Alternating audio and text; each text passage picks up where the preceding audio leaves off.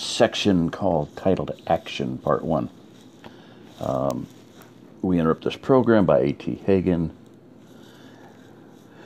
Within 10 minutes of the children's departure, Kate Daniels and her 2 older boys arrived at the house, followed soon after by Melinda, Heather, Jimmy Bryant, and his brother Don, who had come to stay with him. Not long after, Ann came back with 2 more of their neighbors, Ed Strickland and Rick Young. Their faces grew grave as John explained to them the encounter he'd had with the soldiers and the implications it held for them all. They'd just begun to discuss possible options when Robert and Lisa came back in the truck with 4 more in the back. John knew the name of only one, Steve, who he'd met at Miguel's farm from time to time, and 3 others who he'd seen in Archer but had never spoken with before, but who turned out to live between them and Miguel. He explained the situation to them, and just as he was finishing, Miguel arrived, driving a large flatbed Ford with his sons Roberto and Albert and 7 others John assumed were Miguel's neighbors. Once again, he launched into an explanation of the National Recovery Executive Directive and its implications. Jimmy said, "Damn it, the sheriff's posse just killed 4 men for rustling, and here comes the government to do the same thing and call it requisitioning. We're all going to be hard put to avoid starving before next year's crops come in if the winter is as bad as John says it's going to be. If they take what they please of our livestock and feed, we'll starve for sure." Well, there are a lot of refugees in Gainesville, Ocala, Lake City, up to Newberry, over to Palatka, and probably a lot of other places I haven't heard of, a woman said, who John hadn't met before, but who had come with Miguel. The government's got to feed them. It's only natural they look to area farmers for the food. But that's just the problem, Angela, Miguel explained. Except for Ed here, none of us here are farmers. I doubt that any of us here have made more than pocket change from what we raise on our land. With grocery delivery stopped, we're eating it all. And with grocery delivery stopped, we're eating it all. Even that's not quite enough. Maybe Ed here has enough cattle that he could let some go, but what are they going to pay for them with, and how are they going to determine their worth?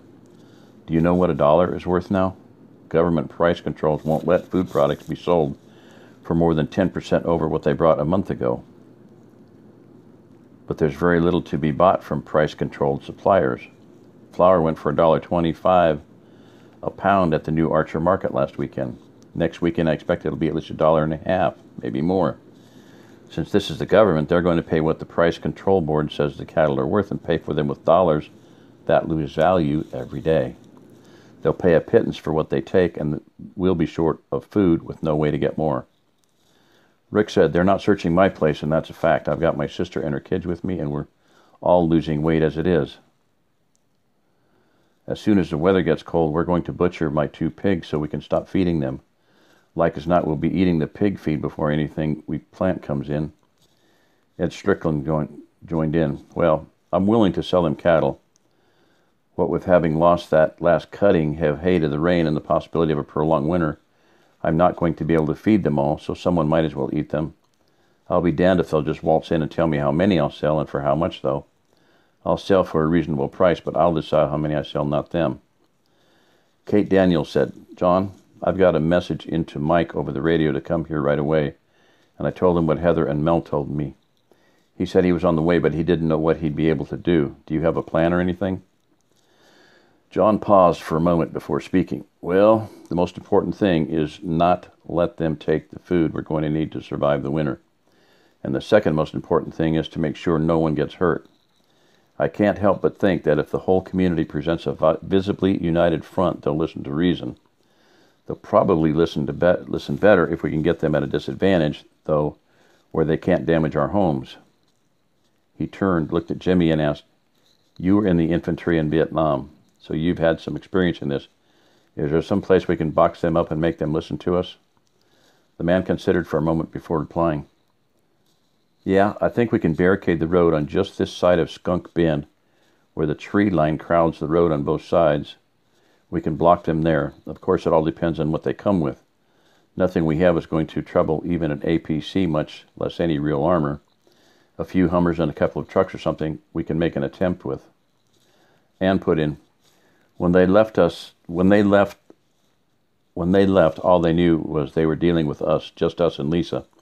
If they think there's just 4 adults and a couple of kids, would they send a lot of troops with the situation in town being as bad as we keep hearing it is? Jimmy said, you might have a point. They're really short on manpower from what Mike tells me. So for just one family of holdouts, they may not send more than a couple of Hummers. We can probably deal with those if we get them at a disadvantage.